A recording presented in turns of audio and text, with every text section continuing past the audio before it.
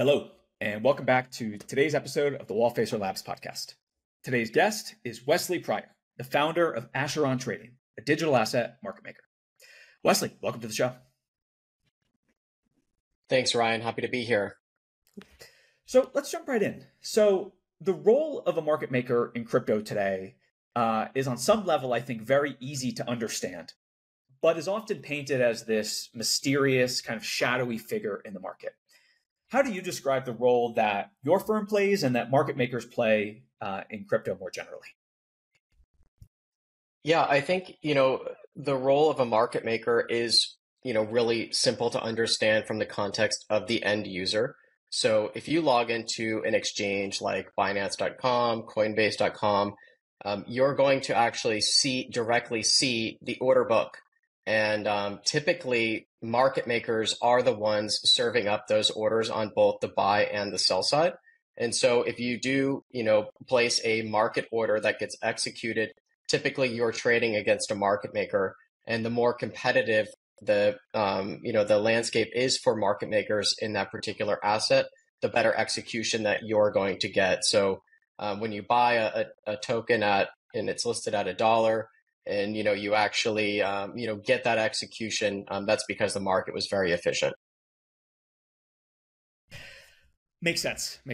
Well, I guess on that though, there's definitely a lot of difference, I think at least, of the role of a market maker in crypto versus the role of a market maker in traditional markets. So I don't come from traditional markets, but I've done a bit of research, and you can correct me here if I'm wrong, but in traditional markets, the role seems to be very commoditized, you could say, right? There is, if you go to the New York Stock Exchange, there's a set number of market makers that work with the exchange and that may trade a new listing and kind of ultimately become a DMM or something. Could you break down a little bit more the difference in the role between a market maker on, say, the New York Stock Exchange and in crypto? Yeah, I don't think, at the core of it, I don't think it's really that different. So if you look at a traditional IPO, someone has a company, they want to go public on, the New York Stock Exchange, the NASDAQ, whatever it might be. They're going to enlist an investment bank. The investment bank is going to, price the asset and then allocate the shares, to investors and so on. Part of that allocation is going to be to market makers. And what the investment bank, and the issuer will do is they will, select the designated market maker that, they want to work with, and then communicate that with the exchange they're listing on. And what the exchange will do is, either, bless that, by actually appointing that market maker for trading in that security or not.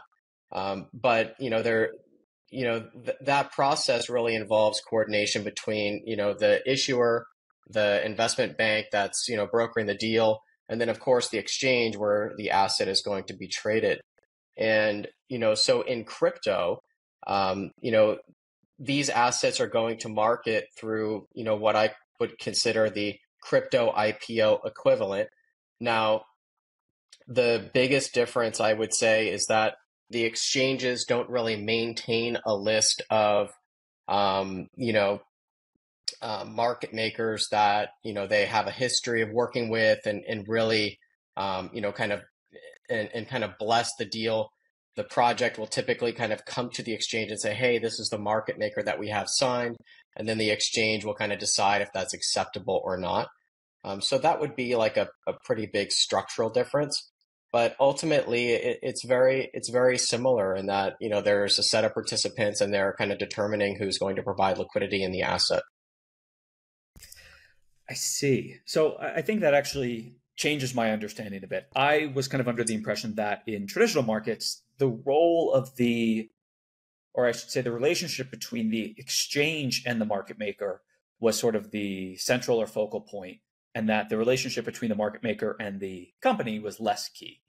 Whereas, I guess to your point, in crypto, that is not reversed, but a bit different in that the role between the market maker and the token is key, whereas the exchange maybe exchanges have their own market makers, but that's a less central piece in some sense. Yeah. So, I mean, like if you look at it like this, um, you know, with the there's so many different exchanges. You know, there's hundreds of global digital asset exchanges, right? And they none of them really have like a uniform set of standards. Um, and so, and these digital assets are kind of coming to market in a very rapid manner. So, they're not really, it's not like they have a set of, three potential eligible market makers that they could choose from, and then, really like one or two exchange destinations. The offering is so much more broad and less uniform. And typically there's no investment bank kind of advising them through the process of going public. It's like this fragmented disjoint of participants. So you've got like these token advisors who are all giving different views, who may or may not have conflicts of interest. There's the exchange itself that they may be having a dialogue with, and the exchange may say, hey, we'll come back to us once you have a market maker, and not even like, say, hey, like, here's a list of market makers that have done a good job on our platform that you may want to speak to. And then there's also, their investors who, investors can be a great resource, but at the same time, they may not be really having their eye on the long-term trajectory of the protocol itself. They may just be, concerned about, the profitability of their investment over a shorter time horizon. This is where I think things really differ. There's just not that, like, there's a lot of choices to be made, and there's not really like a uniform process or any single knowledgeable institution guiding the transaction. Yeah, I will say, so I've been on the other side, I guess, twice now of trying to get tokens listed on exchanges. And Hmm. I will say, in doing that in 2018 versus 2020 was two very different experiences. In 2018 was much more focused on like this long tail of generally Asian exchanges that I think in hindsight did very little to grow the asset or adoption or anything.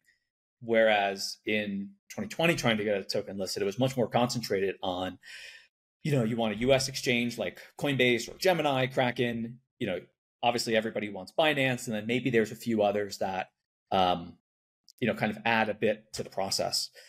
Do you find today that kind of that long tail of exchanges still can add a lot for a token, or not so much?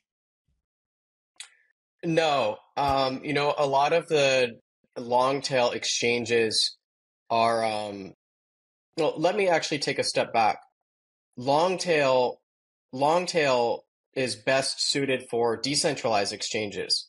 So if you're a long tail digital asset, meaning you're a nascent protocol and you're really going through like initial price discovery, maybe you've got a really limited budget, to provide ample liquidity for the protocol to operate effectively and things of this nature. You really can't afford to be losing resources and allocating, tokens or other treasury assets to these long tail exchanges. They're not going to add any value, and they're really not best suited for what you need at the time. And I think something that's really important for any digital asset issuer is to think about, their life cycle and where they are within that. And large exchanges can add significant value, when you're entering, a period of, price discovery where you need a large and efficient venue to support the amount of volume that your asset is trading. So I think that's really something important to consider. Yeah, I certainly think that the just proliferation of DeFi has made so much of this easier in terms of certainly getting that initial traction, that initial liquidity, and then kind of, you could almost say, graduating to a market maker over time once you start to look at centralized listings. Um, Something else back to kind of the differences maybe with traditional versus crypto markets is, and pardon me if this seems very rudimentary, but the actual process of how a market maker gets paid. Uh, in the traditional market example versus the crypto example, where are the differences? So again, in the in the traditional market example, my understanding is that there's maybe programs they have with exchanges, different kind of rebates, or obviously payment for order flow has become a thing with the retail brokerages over time. How does that possibly differ than how a market maker gets paid in crypto?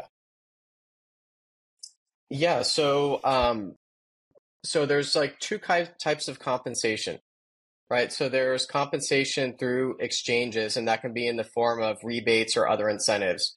And that those type of programs exist in both crypto and in both traditional financial exchanges, right? And now, but then there's another type of compensation. So if you're talking about an initial listing, so if an asset is, let's talk about like Ethereum. That asset's already trading on every major exchange in the world. So if you're a market maker, you may hold Ethereum for a variety of reasons, right? And you may be allocating that inventory to different venues that have a high enough, organic demand for the asset, and then also favorable, maker rebates, if you will, that you can kind of profit and have a good return on that capital. So that's one way of being compensated by exchanges that you can kind of parallel to, traditional, markets. Now, what's a more challenging consideration, probably less known, is how do you provide liquidity in a new issuance? So a crypto asset that's going through their IPO equivalent. And I mentioned previously, so essentially, if an asset has not gone through price discovery yet, you're talking about a new issuance, and therefore a market maker needs to source inventory from somewhere. They can't source it from the market. The exchange doesn't have it. It's directly from the issuer. So they need to be allocated that asset before the asset goes to market. Therefore, they have the inventory to provide liquidity when it goes public, right? And in traditional markets, like I mentioned, there's a lead investment bank that's kind of taking the transaction to market. They're going to be working with, that issuer to allocate a certain amount of shares to the market maker who is going to provide liquidity, once the asset goes public. And, they're taking risk by, providing liquidity to a certain standard that's acceptable for these exchanges like the New York Stock Exchange and the Nasdaq. So there's risk there, but the compensation is coming in the form of being allocated shares, at the IPO price, right? And now in crypto, it's very similar, except that allocation can come in multiple forms. So the issuer may not ever actually make that allocation externally. They may elect to hire a market maker and retain all of the initial, tokens that they would allocate to liquidity within their treasury, but designate it to a market maker to provide liquidity on their behalf. And they may compensate that market maker in a simple service agreement. Um, that would be almost similar to a separately managed account if you were to look for a traditional finance equivalent, right? You've got a specific mandate, you've got certain assets, and you're allocating them to an asset manager to do something on your behalf.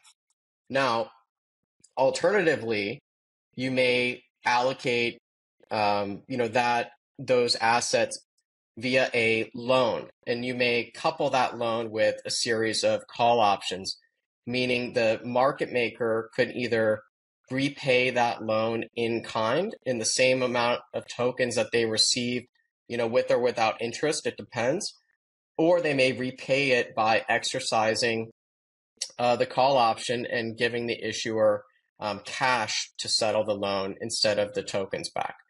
So these are different ways of allocating liquidity that market makers need to be able to provide or allocate inventory that market makers need to provide liquidity upon the initial primary listing.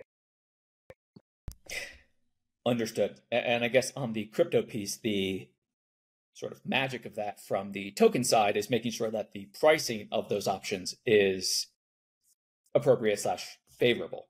Coming back to the traditional side, though, so those market makers are actually buying these shares at the IPO price, right? That is not a pro bono or loan type of structure. Is that correct? No, they're not. They're not typically buying them. They're receiving an allocation of the shares for providing the service of market making. So, it's more akin to direct compensation for services rendered. I see. And sorry to kind of go into the details. This is mostly my curiosity. Okay, if you don't know these details here, but say on a $5 billion IPO price listing, how much does a market maker typically receive in an allocation? Is it maybe 1% of the shares that will be floated, or 2%, 5%, 10%? I don't have, I don't have those statistics available to me here. It would be something, it'd definitely be something interesting to look into. And, one thing that is, helpful in terms of traditional markets is you can dig out a lot of information from public disclosures. And that's something that is, pretty much totally absent in crypto today. Yes, it is. Yes, it is. So maybe one last question kind of on the role of the market maker here. So you have kind of opened my eyes a bit here. I think I had the understanding that traditional market makers was much more of a commoditized service. I think to the contrary, they're actually still very well compensated for their services, and it's probably not as commoditized as it seemed. That said, I guess the role of the market maker in crypto versus traditional markets, from your perspective, is, I would assume, much more difficult, right? You probably have less hedging instruments available to you on some of these newer listings, much more of a structural and kind of infrastructure challenge. Where do you see the biggest differences in kind of the role that you play as a market maker in crypto versus if you were a market maker, say, on the New York Stock Exchange? There's, I think, traditional financial markets have a very clear framework. There's very clear rules to operate within. And then you have, an investment bank that's really, leading the transaction end to end. And so, everything is very standardized and orderly in terms of the process. And the other structural difference, I would say, that's a really big one is that traditionally when you're going through an IPO, that company has been in existence for years before. There's already, there's less ambiguity in terms of the fair value for that asset once it goes public. Now, obviously, there may be, an initial pop on the primary listing or what have you, but you're not expecting the asset to open on public markets and immediately trade 10x, right? Or 100x, or the type of things that you see in crypto. And really, the key difference is that crypto, the crypto IPO equivalent isn't like the end game for these protocols, it's the inception. So the public market trading comes very, very early on in a digital asset life cycle. And the projects, and founders of projects specifically want the valuation to be extremely underpriced, because they want their participants to have the opportunity to come in, purchase that asset, and interact with the protocol, and kind of grow with the usage and adoption of it, as opposed to just being passive investors that kind of buy and hope that the company continues to deliver earnings into the future. So that structural difference makes makes the pricing of the asset very difficult from a market maker perspective and also from a project perspective. So if you're a project and you know that you need a market maker to provide liquidity in your asset. Otherwise, your entire token economic flow is going to break down. But at the same time, that the call options, for example, you assign alongside or pair with the loan could become worth substantially more than you even expect. You're in this weird situation where, you want to hire a market maker, but you don't want to end up, a year down the line having written extremely cheap call options and kind of lose a lot of the value that could have come back, kind of to the protocol, if those assets were retained within Treasury. So these are some of the challenges I would say that you don't have in TradFi. Yeah, very much agree with that. And, I don't know any actually specific examples of kind of horror stories in that option, just basically mispricing the option from the project side. I don't know. Do you know any public examples of ones that have kind of been a horror story where they've just given away so much as a result of some kind of pop or something? Yeah, I think public examples are hard because a lot of these deals are tied up in, really strict confidentiality agreements.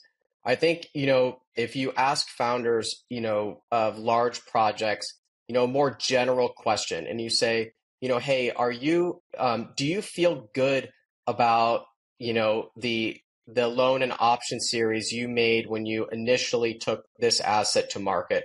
I think that you'll find a lot of them have deep regret in, how the options were priced. And I think you have to realize that, a lot of projects are technologists. They're not options traders. And so this is an area where you just kind of have information asymmetry, and you've got options traders, selling these teams on the structure and kind of taking advantage of that. And this is where I believe, market makers in part have developed a really negative perception in the industry, due to these type of practices. Yeah, as I know, we put together this public resource, just DAOdeals.fyi, that grabs a bunch of these public deals from forums and I saw aggregates that. them Yeah. just as an easy database for a team who's thinking about this to just scroll through and understand the average terms. And I will omit the market maker, but there was one specific one that always sticks with me where someone in this token community did understand options really well. They'd previously been an option market maker, and they had just really quantified for the team like how much value they were potentially giving away pre exchange listings, pre all of this stuff that, generally speaking, can lead to an increase in price. I don't actually know how that one kind of resolved itself, but they did move forward with the agreement. So I agree. It's a lot of technologists versus sharks. So, doesn't always end well for the token teams there. Yeah, well, you highlighted something really important. You mentioned that there was someone in the community that had experience pricing options, and they went through the exercise of actually pricing out those options under several scenarios and told the team what they thought it was worth. And I think that's totally fair game. If you understand the value that, you're potentially, giving in exchange for having deep liquidity provision, then, that's a fair exchange. If you don't have any understanding of that value, though, and you've been hoodwinked, then I think that that's where the problem arises. Makes sense. So I'd like to go a lot deeper on that, but maybe just as a quick step back, would love to learn a little bit more about you and the firm. So I think you've been in crypto since 2015-ish, maybe a little bit earlier, 2014. Would love to learn about your initial entrance into the industry and what eventually led you to start Acheron. Yeah, so it's actually a bit earlier. So I first stumbled upon Bitcoin when I was a teaching assistant at the School of Accounting at Florida Atlantic. And so that was November 2013, kind of like before the run up on Mount Gox and subsequent collapse. And so that's when I started kind of dabbling in the industry. And it was at that time I decided I really wanted to, I had just completed an internship where I was with PricewaterhouseCoopers, and I was on site at Freddie Mac in Tysons Corner, Virginia. And my job for the entire internship was doing loan confirmations, where I would call a bank and have them confirm that they had a certain loan balance, on their records. And when I started learning about Bitcoin, I realized that, someday in the not too distant future, everything that I just spent, my entire summer doing could be made completely redundant. Like, I shouldn't be like, no one's going to send a fax and no one's going to call, some banker to confirm a balance if everything is kind of on a fully public, decentralized ledger. And so I started thinking about that as a financial application with a broader scope. And I started looking at my career in general as a CPA, or, I was about to become a CPA. And I thought, wow, it looks like this entire industry is going to become more of a technology solution and less of a human capital one. And so I better pay attention to this technology and, not find myself without a job in 10 years. And, it's taking a little bit longer than that, but anyway, I decided to spend some of my student loan money to build a mining rig, which is just a gaming computer with a few extra GPUs on it, which is pretty simple to do. And that's how I got kind of hands on, and I chalked that up to an educational expense, which is what student loans were for, in my view. And and then I really got interested in, kind of the trading component a couple years later when Prime Minister Modi demonetized the 500,000 rupee notes. That was a time where Bitcoin was pretty, wasn't very volatile for that brief period of time, but it was trading at a 35% premium on the Indian-based exchanges. And so I deposited what little Bitcoin I had on some, Indian exchange, sold it for rupees and, sat on it for a few weeks until the price converged, you know, bought back Bitcoin and then withdrew it back, obviously pocketing a nice delta. And I thought to myself that this is kind of crazy that, just some random retail end user could come in and execute like arbitrage like that. And that's really where I decided that, this was like a really interesting market, interesting technology, and worth, really exploring different avenues to get involved. I have to say that is a new origin story. Obviously, everyone's heard about Korean premiums, Japanese premiums, but the Indian one I did not know of. And what time frame was that? Like 2017-ish? 18? 2015. Oh, 2015 in India. Okay, got it. And so it was a couple of years later then that you started Acheron, correct? Right. So what was the origin story there, and why'd you decide to start the firm? Sorry, that was actually 2016, November 2016. That was the demonetization period. But yeah, so as before Acheron, I went to work at a small digital asset hedge fund called Enigma Capital, and we were it's called Enigma Capital Deciphering Value.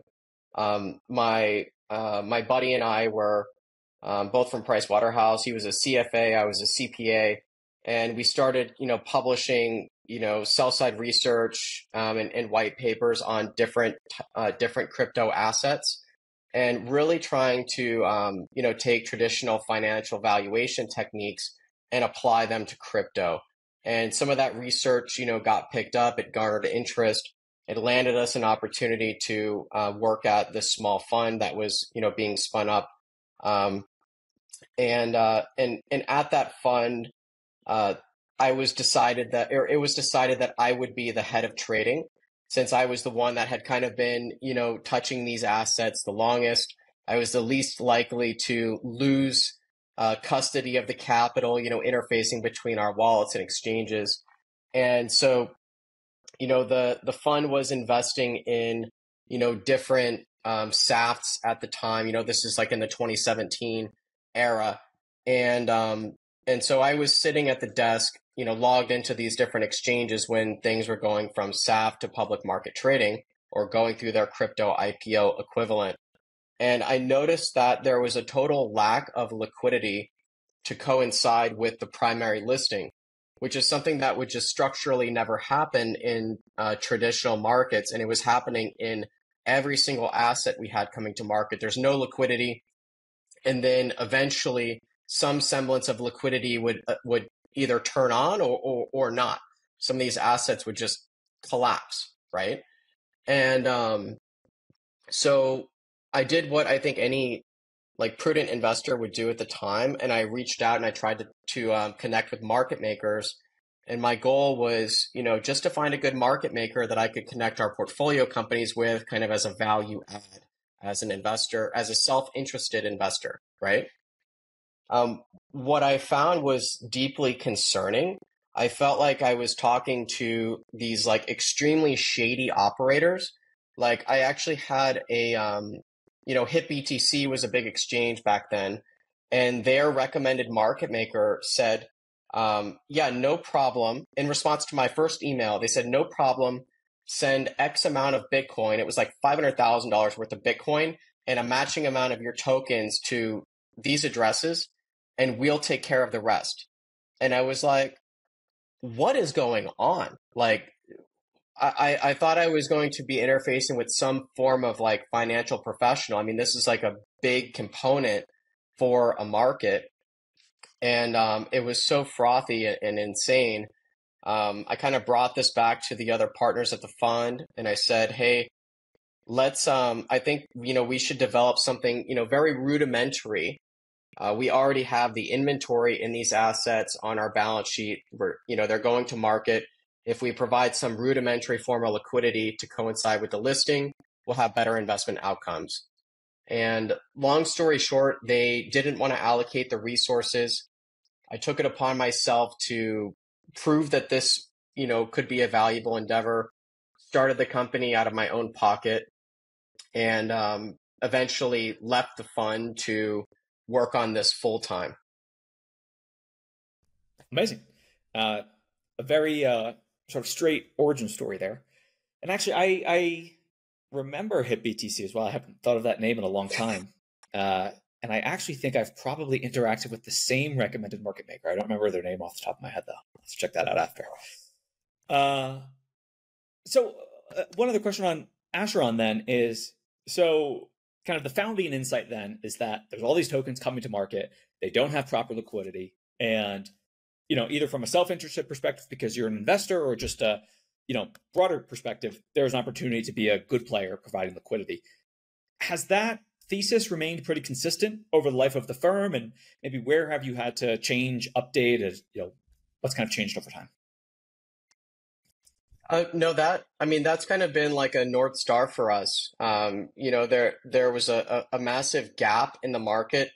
I think, philosophically today, there's still a big gap between the way that we view the world and other market makers, view the world.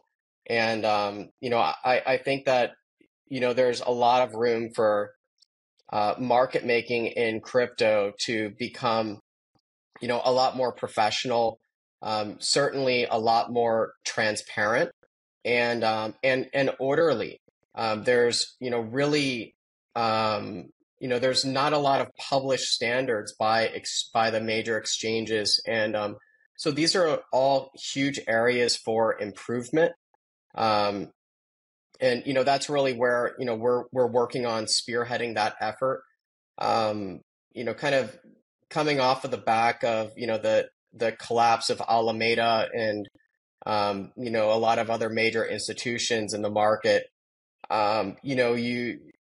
There was this really sour taste left in people's mouths. People view market makers as, predatory, risky, opaque, all of these things. And I believe that to be true. I mean, that's kind of the standard that has been set for our sector. And so if you notice, with our firm, there's a huge push for transparency. And so we're making our liquidity KPIs, or we make our liquidity KPIs available to the digital asset issuers that we work with in real time.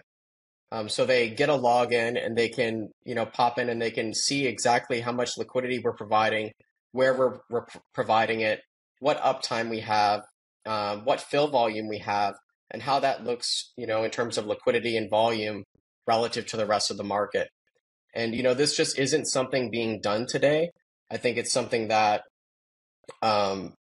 projects should demand, if I'm being, candid, and not settle for anything less. So, we believe by kind of being by spearheading this level of transparency, the rest of the market will pick up on that, and eventually everyone will start doing it. So that's kind of a perfect segue to the next section I wanted to cover, which is, so I reached out following an article that, excuse me, that you, or that was in DL News that quoted you pretty extensively calling for more transparency in market making. And in the article, it talks about some of the negative perceptions currently around market making in crypto as a result of kind of the perverse incentives that exist. And as you mentioned, some of the very large public blowups of the past year. To kind of dive into that, actually just, going off of something you had just said, is part of the issue just that in crypto, market makers maybe often blend what is a market making strategy and a proprietary trading strategy in some cases, where if you compare that to a firm like Citadel, my understanding is that they have a market making side of the house and a hedge fund side of the house. And I presume there's a pretty clear firewall between those two groups. Is that maybe a place where some of this conflict comes from, just blending these different approaches to making money, essentially? Yeah, I think,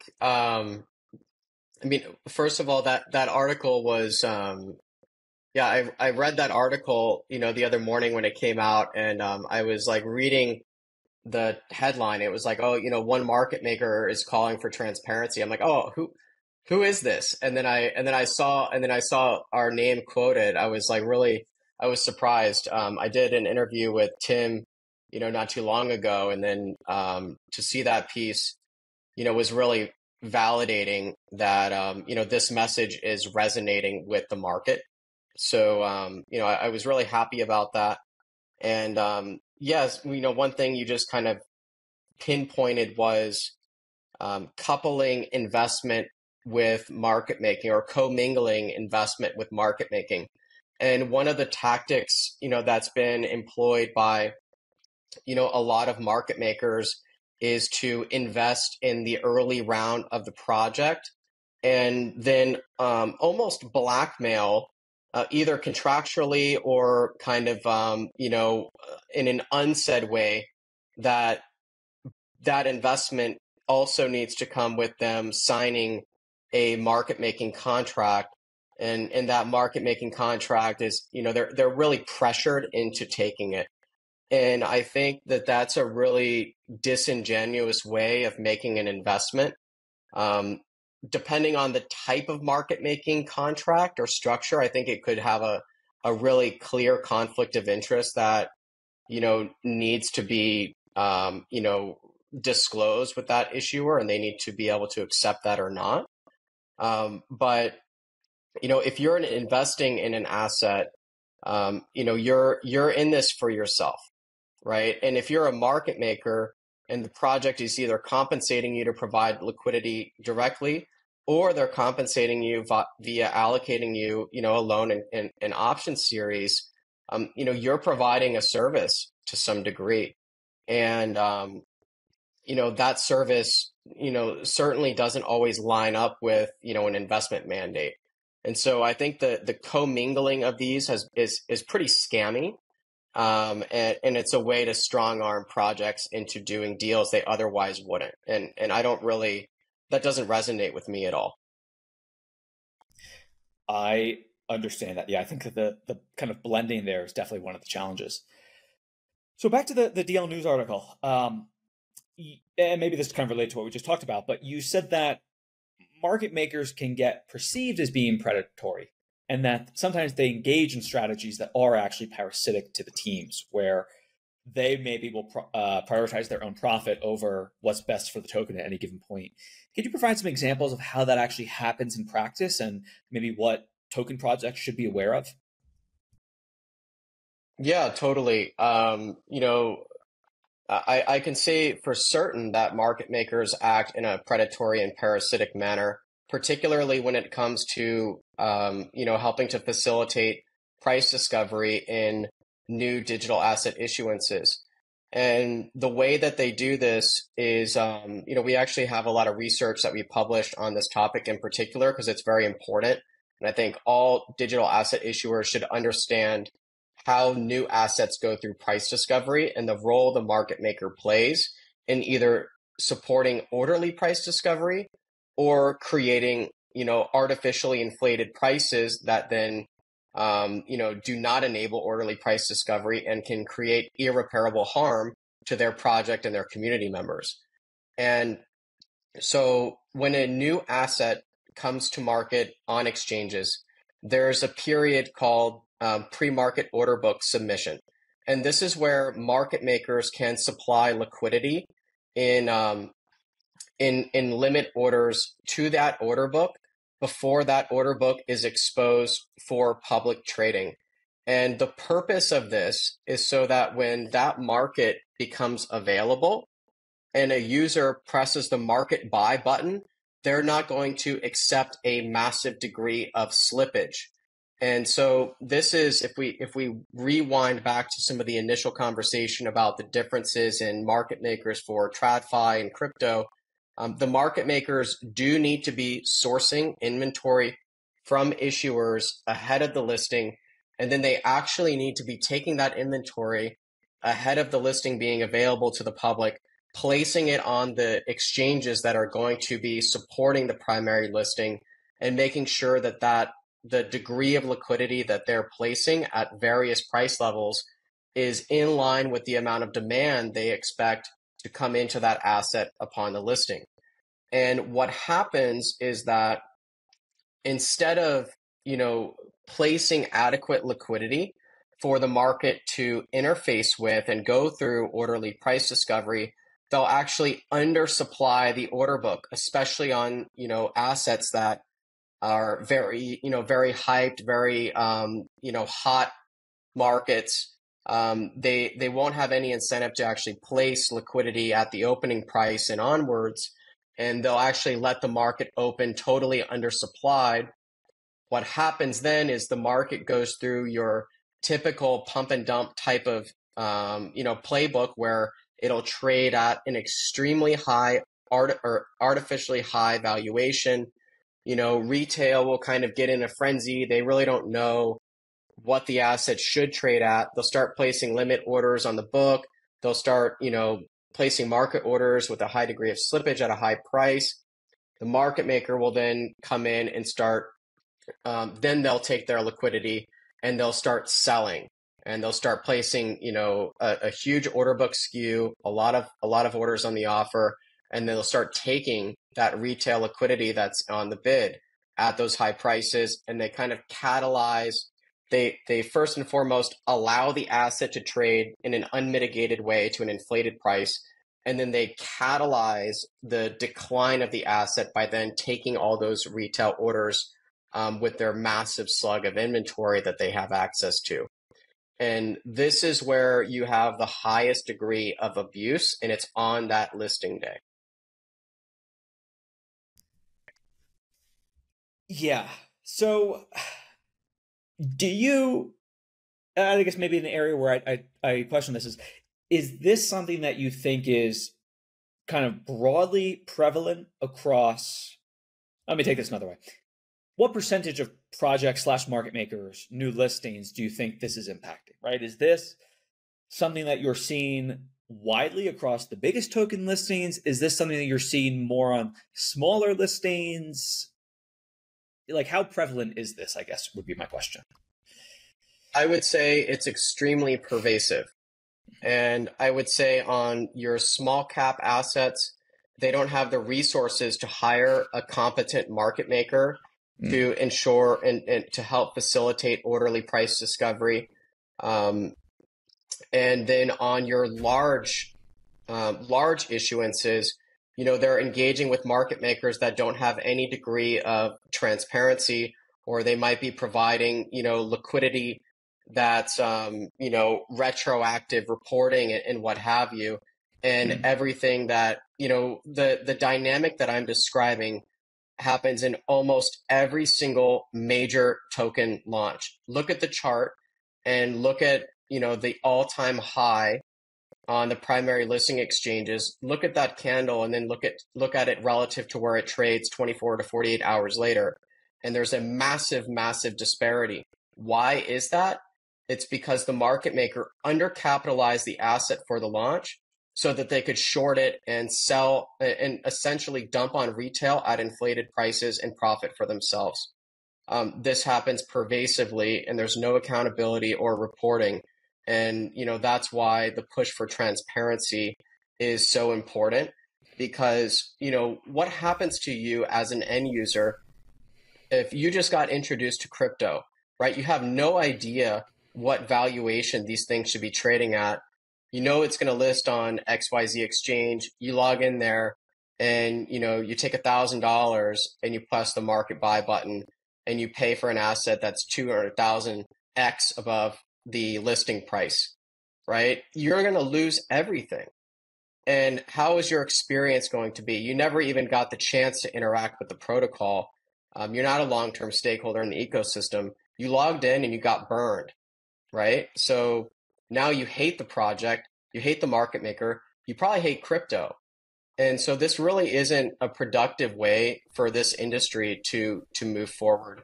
And it's something that, we're pushing very aggressively against with the research and, with the transparency initiatives. Yeah, so I'm pulling up your blog right now, and I forget the name of the post, but you guys have been doing these quarterly posts on kind of like first day listings and kind of tokens generally across the different exchanges. Can you correct me in terms of like what you've been calling those reports so people can find them, and then also some of the findings in terms of these new listings? Yeah, absolutely. So we do have a thought leadership section of our blog, and we analyze, primary listing performance across major centralized and decentralized exchanges. And really the goal for that is to decipher, where true price discovery is taking place for new issuances, what that looks like in terms of a, kind of macro indicator for crypto that, you can look at. Obviously the higher degree of demand that you see for your crypto IPO equivalent is reflective of the broader macro conditions for the market. But also to help, issuers decide, back to one of your first questions, should they be paying listing fees and listing on all these long tail exchanges? Well, you can take a look at the blog and you can see where that exchange ranks, if it's even ranked or not by us. And if it's super low value, well, then you probably shouldn't be allocating a material portion of your treasury to that venue. Huh. And just kind of looking through this list, obviously there's all the big exchanges on there. There's actually some smaller ones that are good to know that they have some liquidity as well. And then, of course, you guys cover all of the major dexes too. So, yeah, these are really interesting to read through. And I think this whole piece around kind of different places to list and this what may be a kind of engineered mispricing around listings is something great for teams to be aware of. The other thing that we've talked about a few times for this one, Ryan, the mispricing or undercapitalization or even overcapitalization for a primary listing. We did a case study on this. It's called Case Study Chain Flip, Demystifying Effective Pre-Market Order Book Structuring. And this is, if there was one article I would encourage, projects to read, it would be this one. Great. We'll make sure to include that in our show notes as well.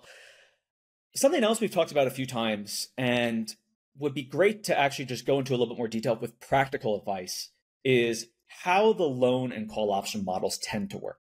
I know you guys have also written a post about reshaping that. But let's get really into the details of what type of options these tend to be, how long these loans tend to be, and where teams can maybe improve or just be smarter about interacting with market makers. Yeah, absolutely.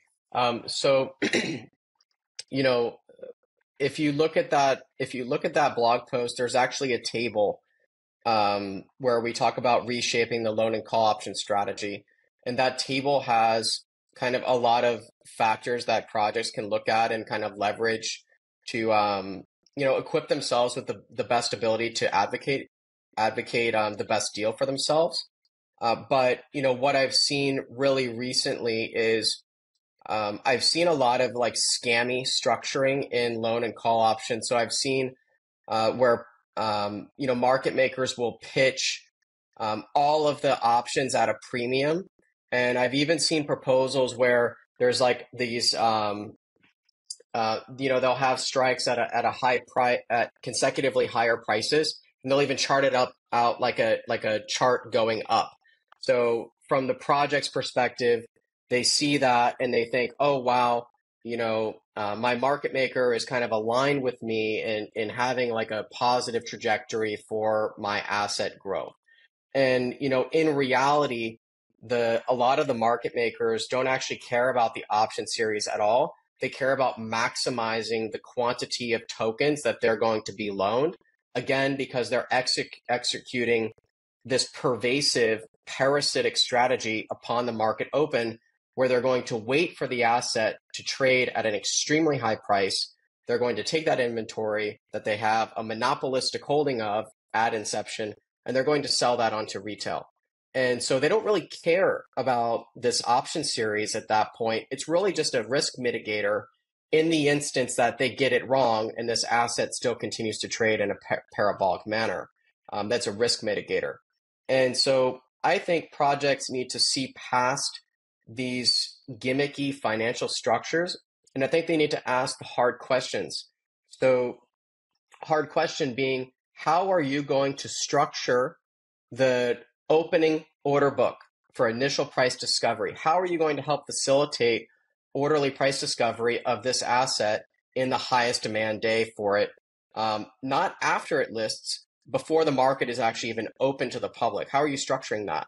And then the second question to that is, how does that strategy and that structuring of that opening order book relate back to how you've structured this loan and option series, right? And for example, if all of your strikes are at these ridiculously inflated prices, like that looks good, but you're not going to have any appetite to quote on the opening order book. Otherwise, you're immediately in a bad situation as a market maker. You just immediately will have a realized loss when the asset opens higher, if you were. So these are the type of questions that I would be asking and really want to understand. Because again, if the market maker isn't incentivized to provide liquidity on the open, you're not going to have orderly price discovery. And this is what a market maker is tasked to do. They're supposed to provide liquidity on the open, and the open is the most important day for the asset. It is an IPO equivalent. So that's what I would want to know. The second is, what type of reporting are you going to provide? What type of accountability is there? If you're just providing retroactive reporting, I have no idea what you did throughout the day or week or month before then, right? And I have no granularity. So, first of all, is how does the proposal and structure relate to supporting orderly price discovery? And then second, what assurances do I have that you actually did what you said you're going to do? Yeah, and I guess on the reporting piece, what kind of, so let's say I'm working with a market maker. Market maker does not provide first day liquidity equivalent to anything that I thought. We do have this pop, we do have this crash, now we have this angry community. What kind of recourse do I even have with the market maker in that case? Are these agreements generally easy to terminate and, get back the loaned amount? I imagine you're also in a challenge now as a token project because you have to find a new market maker, or the exchanges are going to start calling you. Like, what does that process look like of unwinding early one of these agreements? Yeah, it's typically like a huge pressure point for projects. They're very scared. They view the market maker almost as an enemy at that point, and an enemy that has a significant degree of control over, basically everything that they've been building. They're scared to confront the market maker, and I think this is like a huge problem where they view, if they even bring up that they think the market maker, has contributed to, negative outcomes for their project, that the market maker, may do something to make the situation even worse. And what I found, I was actually on a panel recently with other market makers, and they were describing that, a lot of issuers have reached out to them and been afraid of the market maker dumping tokens at the end of the loan term. And I thought that was pretty funny because projects should actually not be afraid of that in most instances. They should be looking at the market maker actually closing their short position by buying the token when they terminate the contract. So in reality, if you're working with a parasitic market maker that has shorted your asset and contributed to a perpetuous decline in your asset, then terminating that contract, having them, they're not going to exercise the options.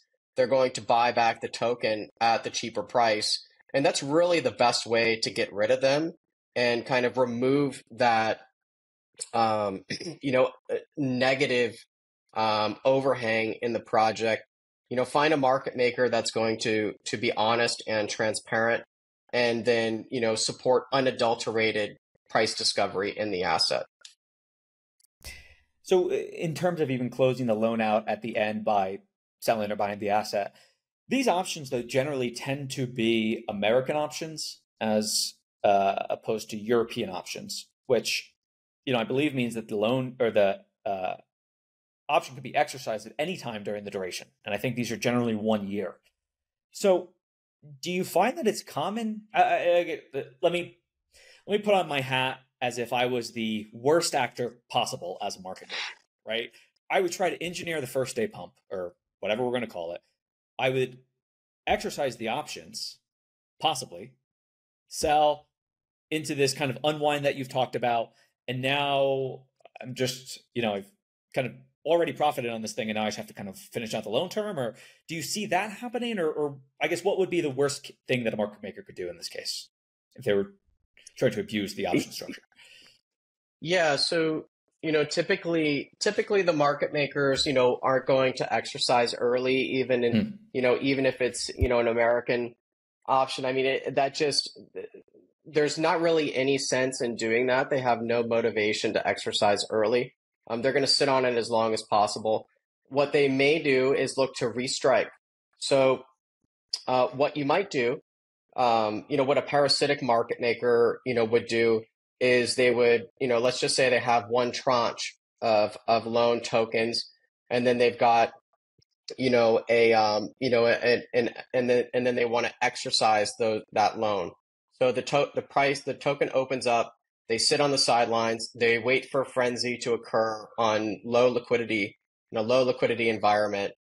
They create that artificial scarcity in the order book that helps the asset trade at a very high price.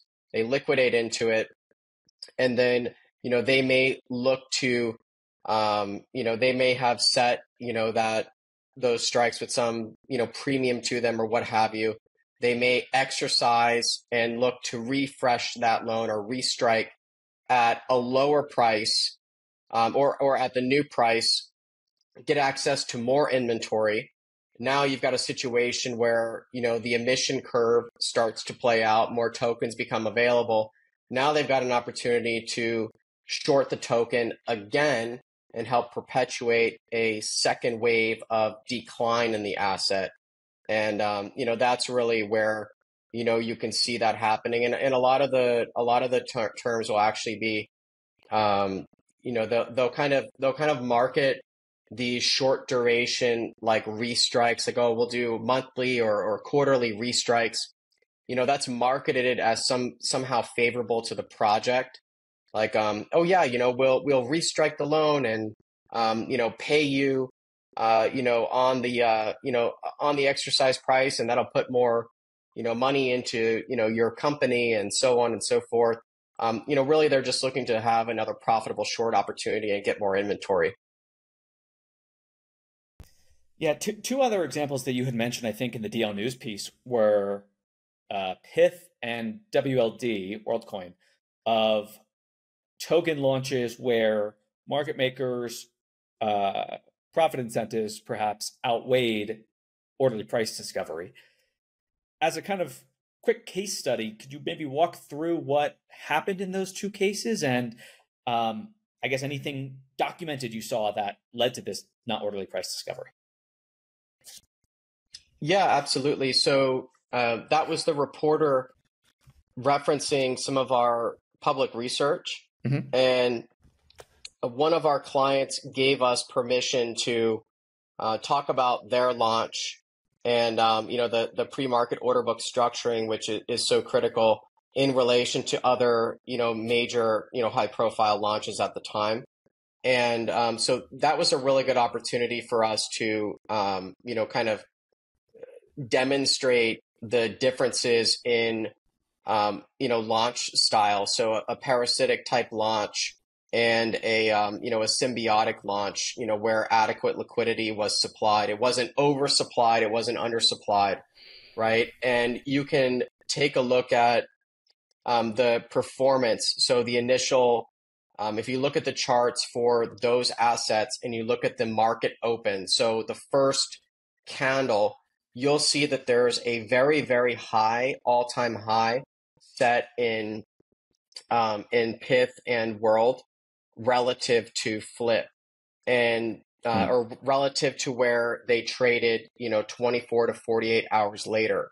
And what that tells you, so the degree of magnitude between that all-time high and where it's trading the next day can kind of tell you just how undersupplied. It's a measurable way to see how undersupplied that opening order book was, because there are people purchasing that asset at an inflated price. Certainly if it trades at, $10 on the listing day and $1 the next day, something broke down in that process, especially if that's happening in a pervasive fashion.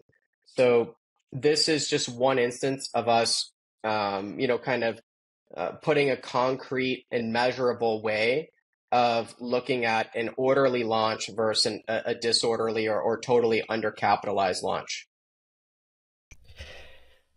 Got it. So, as we're coming to the end here, we've spent a lot of time talking about bad behaviors of market makers. At the same time, your firm is a market maker. So, I would love to learn what it is about the Acheron approach that differs from the bad behaviors that you see in the market and how you're trying to remedy some of these issues. Yeah, so, I don't want to position Acheron as, an altruistic firm. We've seen that done in the past, and we've seen how that turned out. But at the same time, Acheron is a pragmatic firm. So, market making, I mean, it has two kind of overarching goals. One, it's necessary to compensate market makers. It's necessary to work with market makers for your token economy to operate effectively. It's even more important in crypto to have, market makers, because the protocol breaks down without them. Whereas in traditional finance, you're really catering just to like investors, and it's an expression of the fair value in the asset through orderly price discovery. This is so that these entire ecosystems can even operate. So on one hand, you're kind of willing to engage with market makers, understanding that there's always going to be an exchange in value. Market makers are for-profit enterprises. And, that brings me to, my second point. We don't have altruistic intentions. We are here to make money over the long term. But that doesn't need to come at the expense of, collapsing these assets or, structure or hoodwinking projects and not letting them understand exactly what value is being transacted. And so, while Acheron, um, you know, Acheron is an extremely profitable company. We're doing that under the lens that we're in an industry that itself is growing in a parabolic manner, and you don't need to be a predator or a parasite to do very well. If you do the right things, if you disclose to projects, how you're working, what value is being exchanged, what you're going to offer on exchanges, you explain how the structures work, and you structure fair compensation, and then you're accountable, you have some degree of accountability, via being transparent and reporting, then, you stand to benefit over a longer time horizon. When I started the company 6 years ago, I had the same mindset that I do today. If we do things the right way over the course of many, many years, we're going to be extremely successful. And, I didn't leave a cushy job in corporate America to pursue this for, a 1 to 2 year fling. I truly believe that this is transformative to finance. And I think that's been largely validated with the spot ETF approvals. And so this whole thing is maturing. I think it can be a lot bigger than any of the transient type of, market makers have kind of looked at the industry and governed themselves around. And, that's really what we're focused on. We're focused on the big picture over a long time horizon. Love to hear that. Now, within the services offered, I believe you guys offer 3 different types of market making of how a team can work with you, whether that's as a designated market maker or it's other structures. Could you maybe just talk about those quickly so teams kind of have an awareness of those differences? Yeah, I got this question recently, and the question was, hey Wes, what's the better model, a retainer based service model or a loan and call option structure? And the answer is not for us to decide as a market maker or any other market maker to decide. It's up to the project to decide what model best suits them at the stage they are in their life cycle. And that may change over time. And so the way that we've positioned Acheron is to be able to offer both, loan and call option through a fully transparent symbiotic practice, a full custody, market making service model, which we call designated market making for crypto. And third, a technology license. So, we've got other market makers that actually license our technology to service their clients, which kind of cater to, some of the longer tail assets that, we may not have the capacity to work with. Projects themselves could even license that technology and operate it for themselves.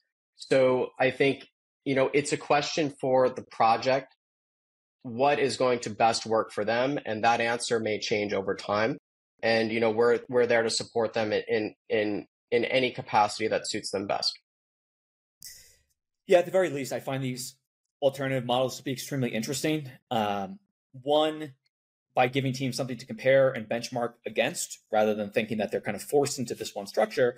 And two, I mean, that's kind of how exploration happens. And if something like the software licensing model winds up being something that's easy enough for teams to spin up themselves, I don't see why they wouldn't do that, while having more control. I understand why they wouldn't do that actually today, but perhaps over time that winds up being more of a model. 2 last questions to kind of wrap up here. So, in traditional markets, there's obviously regulation around market makers. There's the NBBO, National Best Bid and Offer, which is enforced by the SEC, so that market makers have to provide the best prices for these assets. In lieu of regulatory involvement like that in crypto, why don't the exchanges enforce something like this? Or is there someone else that is poised to enforce some self-regulation like this? I think there's a there's a lot for exchanges to do to become more mature. I think there's going to be there has been and will continue to be a consolidation of centralized exchanges where trading actually takes place. Not just where the illusion of trading takes place.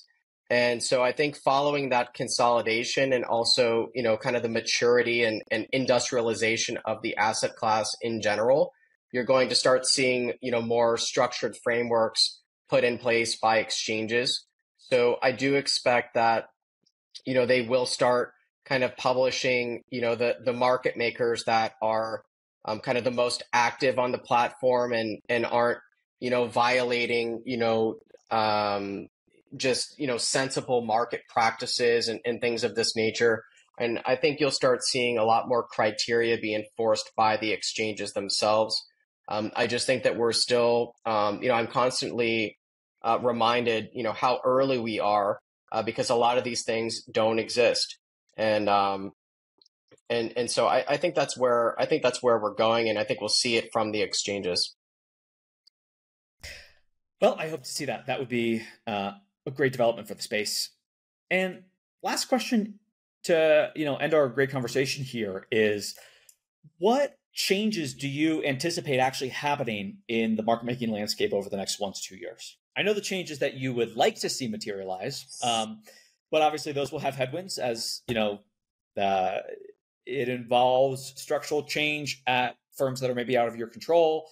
It involves general more awareness, which can be difficult. But what do you expect might actually happen in the near term within the market making space?